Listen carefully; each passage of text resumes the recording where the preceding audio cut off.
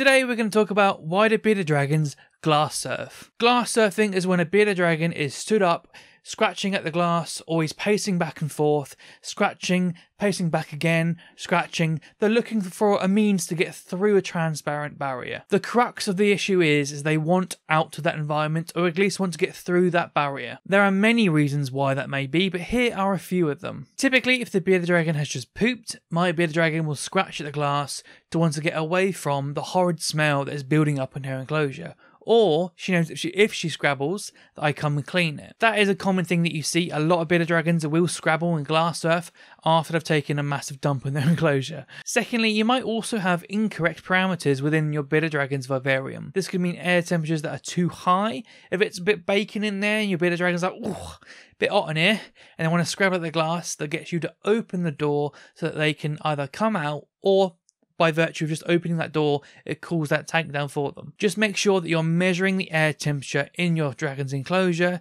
so you know that it's within safe bounds. If it's getting too warm for them, then they might get that little bit uncomfortable. It could also be that they can't get away from the lights. Bearded dragons are made to bask, absolutely, but it doesn't mean they're made to bask at all times and can never leave the radiation upon them. Your bearded dragon is supposed to have your patch of sunshine and that area of shade to go into when they want to cool down and get out of the sun, just like in nature. So if it's like old school and you've got your heat lamps and your UV across the entire enclosure, if your bearded dragon can't escape that, it may be glass surfing to get out, to find somewhere that it can get out of those lights. It may be that you've put down fresh soil and that bag of soil was very moist and they're on wet soil and they want to get off that soil. There are many things in their environment that could be off, that are uncomfortable or irritating to them, that makes them want to be able to get out. Normally it's associated with some form of stressor within their environment. It may be that your bearded dragon is hungry and they actually want to get out and look for food. If they know that there's nothing in that enclosure, but they know that food comes in from outside, they're thinking, I need to go look for the food. And to get through that glass door, they need to scratch. Especially if you've allowed your bearded dragon to wander and come out and hunt for food before. I generally take her out into the hallway and I'll throw a locust or a cricket or something at the opposite end of the hallway and watch her sprint down the corridor to get it. And then I'll turn around and throw it at the opposite end and watch her sprint back across. I do that to get a lot of exercise out of her, but she remembers that and she goes, hang on a minute, if I get out into that hallway, food drops into each corner. So when she's particularly hungry, she might scrabble at that door because she knows if she irritates me enough that I'll open the door and she can hop out and go wander and look for food. The other part of that is it is a means of communication. We think we can't communicate with these animals, but we can. Not only do we learn from them, but they learn from us. For example, if they learn that every time I scratch this glass, my owner opens the door, next time when I want them to open the door, I'll scratch the glass. People think that these lizards are dumb and mechanical and automatons, but they are intelligent, sentient beings who have the capacity to learn, have emotions, and they know what's going on. They're not stupid. I do let my bearded dragon wander this room and free roam, and that starts with her scratching at the door and me opening it. So we communicated and we set those rules and what that means early on. Just as much as we're training them, they're training us. And if that is something that you have established, what they would do is do it over and over and over again because they know in the past that it has worked. It's not like a case of if one time me scratching the door doesn't open, that means it doesn't work, that means I'll never do it again. No, they remember that if I did it 6 times out of 10 and 6 times it opened, it's best to keep trying even though it didn't work the last time. In the same way in the wild, if they would go to sit next to an anthill or a termite mound, the last time they came to that termite mound, there was a big trail of termites and they filled their big bellies nice, big and fat. But this time, there's nothing there.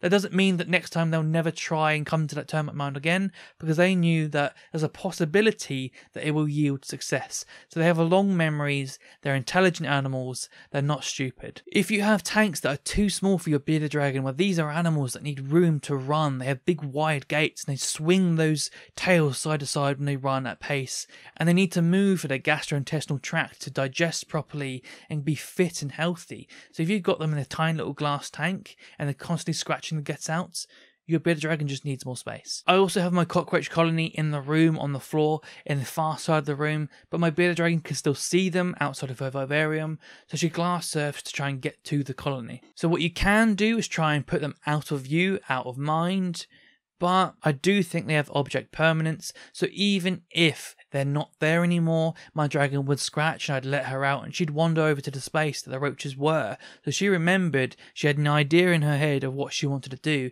even though the roaches weren't even there. And sometimes bearded dragons are just bored and they do just want to go for a wander. Sometimes a bearded dragon just wants you to open a door.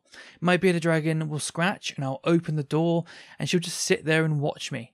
And she'll happily sit there for the next 3 hours and just sit and look around the room, happy as Larry, and doesn't want more than that. Sometimes they don't even want to leave the precipice of their vivarium. And it can just be that they struggle with a transparent barrier.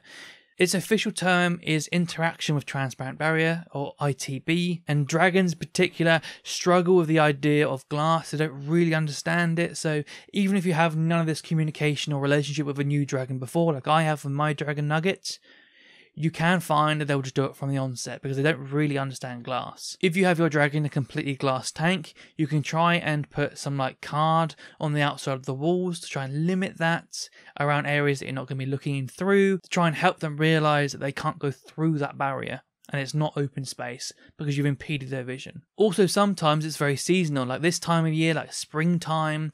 My dragon's just come out of brumation, she's been groggy for a few months, just waking up and coming out of that. Now she's at this peak of activity in spring where she wants to rush around and she has this whole load of energy that she wants to use and she wants more space than she already has.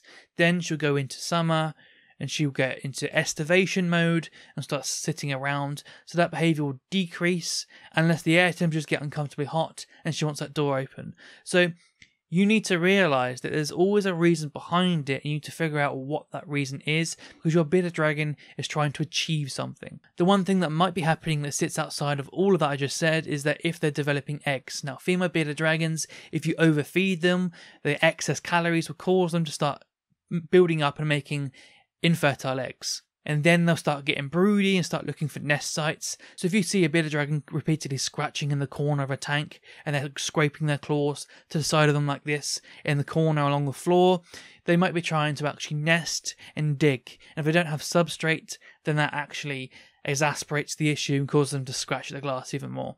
If you see that, it's best to give them a lay box. If you aren't giving them actual substrate in their enclosure anyway, which you should be, by the way, plenty of videos on that, then at least give them a lay box for them to actually dig in and feel settled and feel comfortable that she has a decent nest site. Otherwise, she's going to be like, oh, I don't have a good nest site, panic, panic, panic, stress, stress, stress, and then the scratching and stress gets worse. My bearded dragon actually has a messed up claw, which now goes sideways into itself, which you have to go to the vet to get cut because its previous owner allowed her to scratch that much that she de-bedded the claw on her foot, and now she has an issue that I need to basically micromanage. There are some things that you can do to alleviate the problem. If you really can't allow your dragon to free roam because you need to be away and do something, then what you can do is trying to extend their feeding and foraging periods.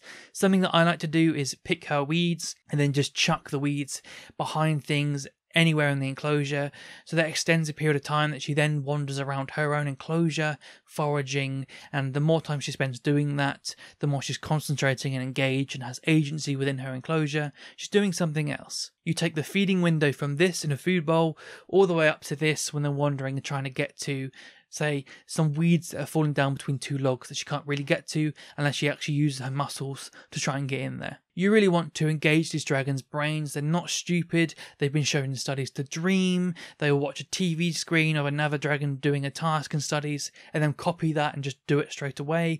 These are intelligent animals and we need to treat them like intelligent animals. And I know that I've iterated that a few times now, but so many people ask me this question and I give them this answer and they're like, no, that's not it. That you're anthropomorphizing. And I'm like, I'm not. You're just being ignorant to the fact that these are actually intelligent animals and you're not allowing yourself to see the solution to your problem, so you're allowing it to carry on. But that's a topic for a whole other video. If you have a reptile room and you have opposite vivariums across from your tank that holds your bearded dragon and they can see a conspecific or another agama-like reptile and they are threatened or at least want to go engage with that other animal, they might scrabble at the grass to try and come out to go engage with that animal. So there are are many things that you might see that can cause that, and it isn't such a thing as black and white. Individual dragons will have individual wants and needs, and an individual thought that comes across an individual animal's brain will cause them to want something. So you need to dial yourself in to your individual dragon and learn them and learn their wants and needs, and then learn to anticipate what it is they're actually trying to achieve. And if you're worried that your care is off for your bearded dragon, causing them to scratch at the glass, then you're going to want to watch this video right here.